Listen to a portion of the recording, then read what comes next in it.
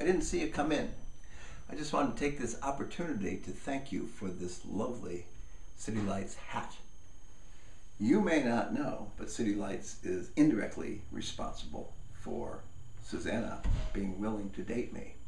You may recall that I picked her up one day in my cab, yellow 667 I believe it was, and then stalked her for some time. And then she sort of tried to avoid me until I told her that I had recently published a story that could be found in a volume in City Lights books. She went down and found that thing and read it and said, you know what? I ought to give this guy another shot.